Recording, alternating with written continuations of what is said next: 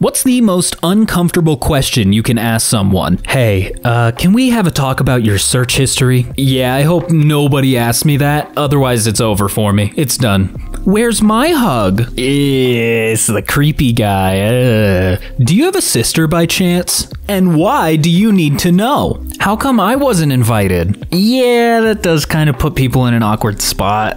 Oh, have you seen our toothbrush? No, and I don't want to, actually. Why are you so quiet? Look, sometimes you just don't need to say anything. I don't have a need to speak, except for right now, I guess. Once, back in college, when meeting my then-girlfriend's parents for the first time, her dad greets me with a handshake. Nothing odd about that at all. Then, in mid-shake, he says, "So you're the guy f***ing my daughter." I was genuinely rendered speechless. Hey, dads, stop being weird. Knock it off. Are we still friends? While it's still uncomfortable, it might be a necessary question sometimes. Hello and welcome everybody back to Ask EmKay. My name's Brandon and today we're gonna look at some more questions, so let's jump in. What's the most badass thing you've accidentally said in the heat of the moment? I am a 4th grade teacher and one day I was up at the board and struggling to remember how to spell a particular word. I was trying to make light of it, telling the kids that sometimes adults need help with spelling too. One student replied, "It is because you were poorly educated, but don't worry, we are poorly educated too." Double whammy. Yikes, getting burned that hard by your own students? Oof. At work, project manager undercut and mismanaged a project so badly, they pushed getting minimum viable product out with the goal to roll out improvements later. Product released, they all patted themselves on the back and moved on. Then that minimum viable product broke. In a meeting we had with our directors about how it's so broken and the cost to fix it, etc., no cost too big, unlimited manpower, etc., I asked, how come we couldn't afford to do it right, but we can afford to do it twice? Ooh, that had to feel good, getting to tell your boss, yeah, why are we just making things wrong? I'll never forget the moment a family walked into the local pub I work at while I was working. This big king of the grill, bald, alpha patriarch dad type and his wife and kids came through. I said, welcome, where would you like to sit? And he snapped back, well, a table would be nice. And without missing a beat at all, I replied, actually, we usually sit on the chairs here. I'll never forget the satisfaction of that moment or the look on his face.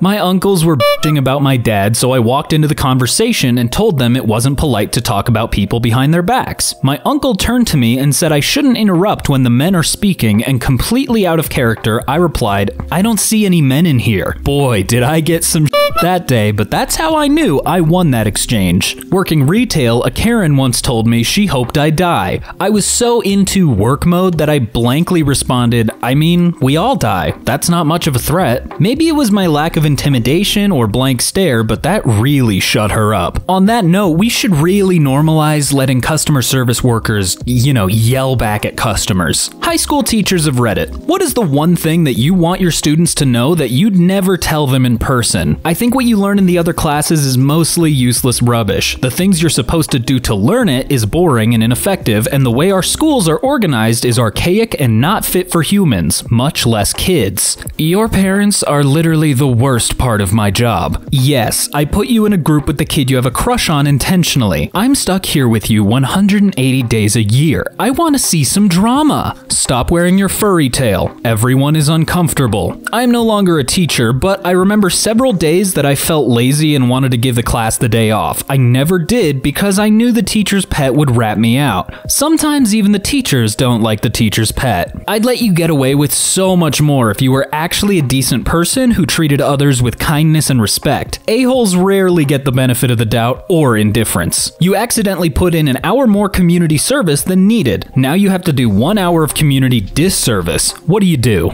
Go around and turn off the automatic doors at grocery stores. It's easier than you think. That makes me wonder what they do in their free time. Out of order signs on all public bathrooms. You know you only try to use them because it's an emergency. Spend an hour going to gas stations and putting bags on handles. Now nobody knows what works and what doesn't. I can't say for sure, but I feel like somebody did that last time I tried getting gas. I'ma go flex tape some parked cars together. Why are you punishing these people? They'll never get their cars unstuck. Stand at a crosswalk for a busy intersection and yell at open car windows that they have a flat. I guess that one sounds kinda good, but they are lying. Breaking leaf bags and spreading them back on people's yards. Alright honey, go get the leaf blower. anymore? No, a rake is not gonna fix this one. What are red flags in a friendship most people brush away? I mean, first of all, that Robin guy won't leave me alone. He's always calling me up trying to kiss me, and I love the guy, but come on. When you hang out with them, it feels like you're defusing a bomb when there's nothing going on right then. Friends that only care to talk about their own success and aren't genuinely happy for you and yours unless it amounts to less than their own. Really jealous and possessive friends. I'm a jealous person by nature, and even though my jealousy flares up when I see my friends hanging out with other people, I would never let them know. Why? Because I don't want them to feel bad about doing the things they love, e.g., having a social life outside my little world. Continually feeling like you want to say something but should hold your tongue. You see you got a private message from them and your gut reaction is to start getting nervous or anxious. What is it this time? Friends who gossip excessively. If they're talking about other people, chances are they're talking about you. What was the highest waste of money that you don't regret? Just shy of $20,000 to go to Antarctica traveling solo, small cruise ship. More than I've spent on every other vacation I've taken combined. Was one of the best trips of my life. It also gave me enough space and clarity to realize how toxic my ex was to me so that I could find the strength to leave not long after I got back. I'll always want to go back to Antarctica. The inner peace I found there changed my life. My litter robot. Yes, I spent $600 on a cat shitter, but my house never smells. I don't have to scoop litter, and I only have to empty the drawer once a week. Definitely worth it to me. My fiance and I dropped close to $3,000 on a kitchen table and coffee table from Carolina Game Tables, the kind where you take the top off and have a board game space underneath. They're comparatively plain compared to some you see online. No lights or USB ports, no cubbies, drawers, or cup holders, just really solidly built solid wood tables where the top comes off. But hot damn, they've been awesome. We use them all the time. One unexpected use was Legos. I got a Lego set and started building it on the coffee table, and when I needed to stop for the night, I just put the lid on until I was ready to continue. Don't regret a cent. I spent too much money on a big treadmill for a very small apartment, but I've ran 15 to 25 kilometers on it every week for the past several years, and it's been incredibly helpful both physically and mentally. Artwork. Can I always afford it? No, but my walls are full of original, 90% local art. They make me happy to look at, and I'm sure I made the artist happy too. Board games. They are expensive, but they bring me joy. And it's the little things in life, really. You die, and the first thing you see in the afterlife are 3 buttons: next level, spectate, and restart. Which one do you press, and why? I would install a mod to play as Luigi. If you can't come back and play as Luigi, then what has been the point? Spectate. I would love to be able to see in depth how other people live their lives, because it's essentially living another life, as you can follow anyone around as much as you want while not actually having to go through the negative aspects of said life. No button to send me back to the main menu and switch some settings around? Damn, all these people saying next level, that's one hell of a gamble here. No new game plus? I want to keep my gear and experience. If I could restart knowing what I knew then restart. If not, then next level. Would you take a 50-50 chance at $5 million or death? Why or why not? I would, definitely. I'm already guaranteed death, but no way do I realistically have a shot at $5 million. Let it ride, baby. Is the death painless? If so, yes. If we're speaking about a painless, instant death, it's a win-win scenario. I'll be rich or I'll receive a better death than my natural one. Question: how fast would I die if I lost? Would it be instant or would I have to contemplate my mortality before it happened? I love how you can see the difference of people who answer here. No, I'm worth more than $5 million, or I love my family too much to risk it. Then you go to the people like, yeah, death.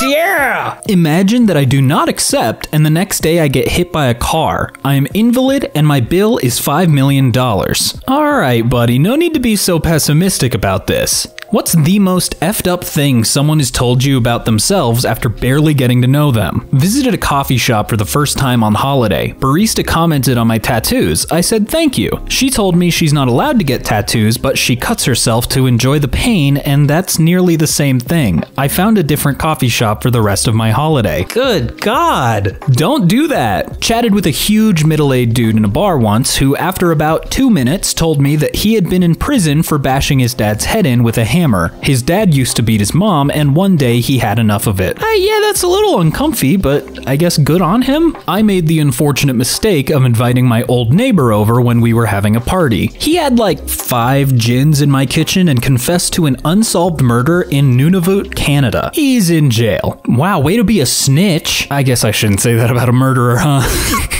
Moved to a neighborhood not too long ago. First person I meet was an older woman in her 50s. She told me all about her drug use and how sometimes she ended up outside naked and asked if I would help her back inside and put clothes on her. This was all in 5 minutes of saying hello. Bartender for a while. I'm here to meet a man to cheat on my husband with. Once me and my friend met a dude at a party, and his icebreaker was, crack prices in the Bronx are up lately. I guess he's keeping up on his knowledge, I don't know. What was a huge trend that everyone forgot about? Flash mobs. Maybe. I don't know. Do people still do that? That era during the 2000s/early 2010s when every popular song got an Alvin and the Chipmunks cover. Still can't believe we survived that. Farmville. All of my aunts let their young children create Facebook accounts just so they could send themselves gifts through them. My Facebook feed used to be full of pictures of everyone's farms. The California raisins were freaking huge for about a year, like 1988 or 1989. I heard it through the grapevine, as performed by the Raisins, was on the radio, and Hardee's did a promotional thing with their kids' meals where you got these cool little figurines of the members playing their respective instruments. I had quite a few of them. In the 1950s, there was a fad that was teens seeing how many of themselves they could stuff into a phone booth. So I guess lockers were just practice at the time. When I started college in the mid-2000s, almost everyone had a BlackBerry, the Crackberry era. We'd be messaging each other on BBM all the time and all that jazz. By senior year, those phones weren't even a passing thought on our minds. It's impressive how quickly it changed. Jelly shoes. Using 20 to 30 tiny butterfly clips to accent hairstyles. Those little clips did nothing but become hazards once dropped on the floor. Waterbeds. Watching media from the 80s and you'd think they were in every home. What do you think is scarier? The idea that we are alone in the universe or the idea that we aren't? Why?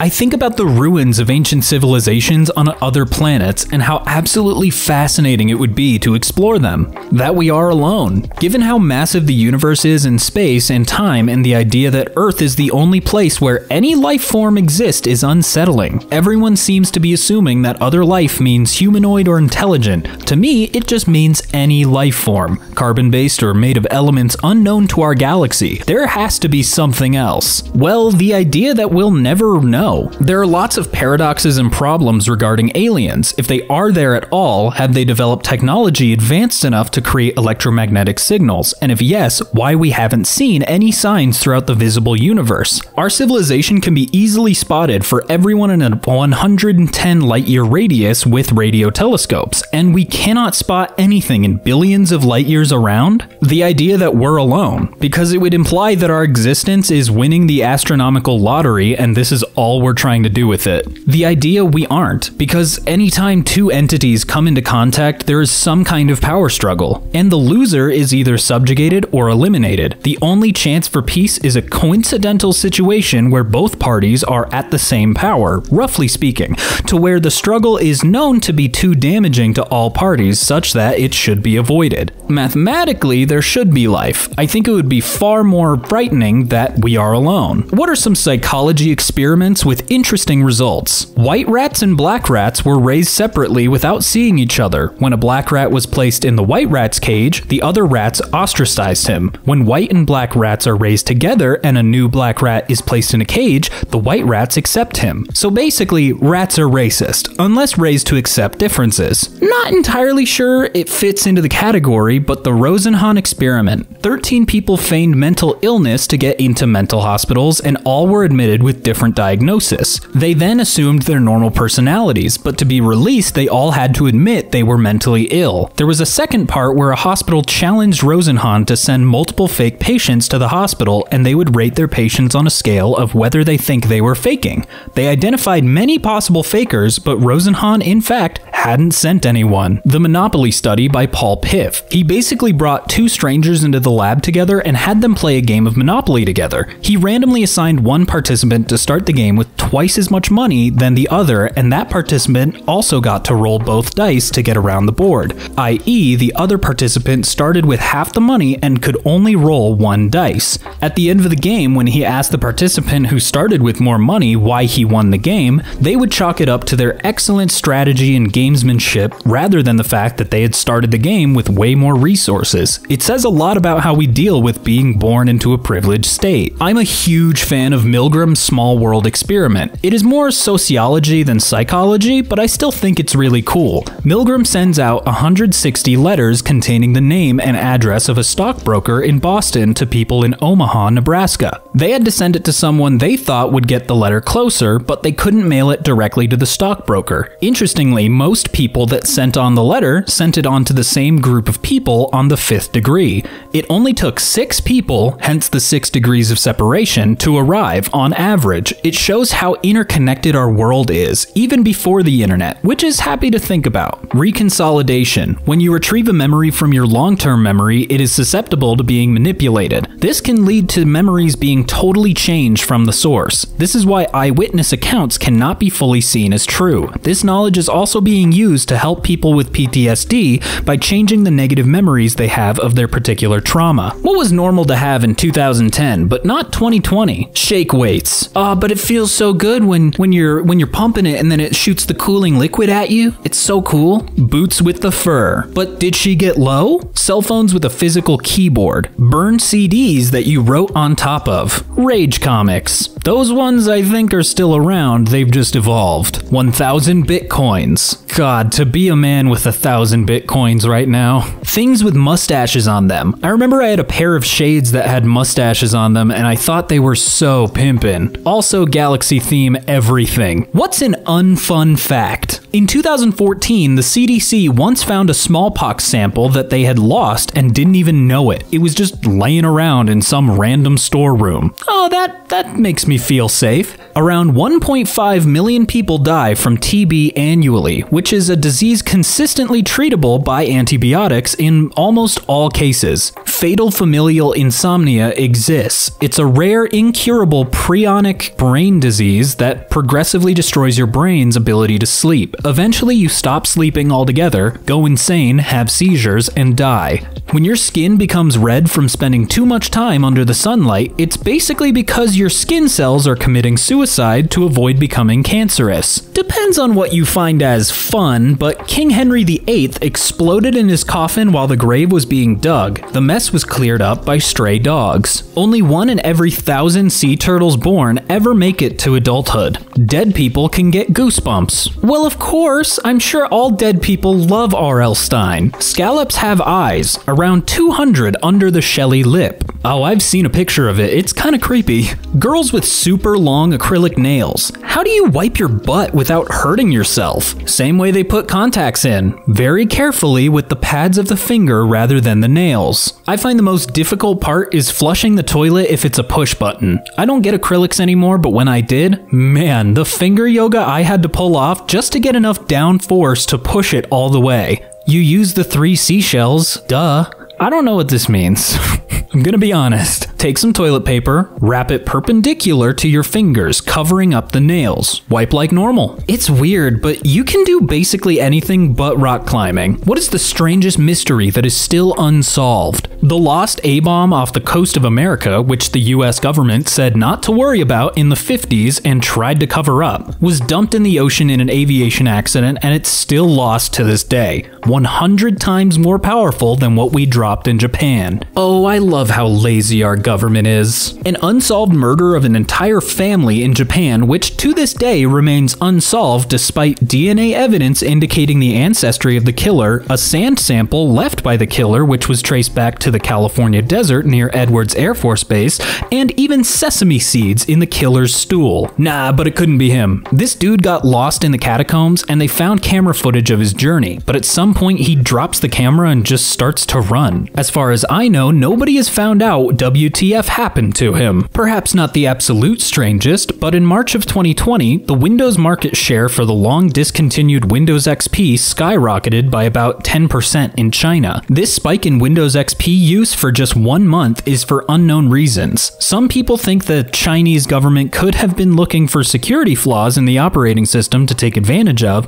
After all, lots of sensitive government equipment still runs on Windows XP. How are we letting that slide? Like, come on. 3 lighthouse workers with impeccable mustaches traveled to a remote island on December 7th, 1900 for a lighthouse shift that should have lasted for 2 weeks. When a boat arrived to pick them up, they were gone. No trace of the bodies, and the lighthouse was strangely locked. Not only was the setting normal, meal ready to be served, but there was no fire in the fireplace and the clock stopped. One of the men kept a log in a diary, and he said that the seas were rough one day, but when monitored, it was actually calm. No one knows what happened to them. One of them boys must have been caught sparring with a gull. And that is the end of my very funny lighthouse reference. How a lower-class Englishwoman became an important Egyptian scholar based on her memories from her supposed past life as an ancient Egyptian priestess. She actually described a garden in an ancient temple that was later discovered matching her description and in the location she said it was. She knew things that hadn't been published before and had been worshipping ancient Egyptian gods from the age of 3. Alright, my name's been Brandon once again, and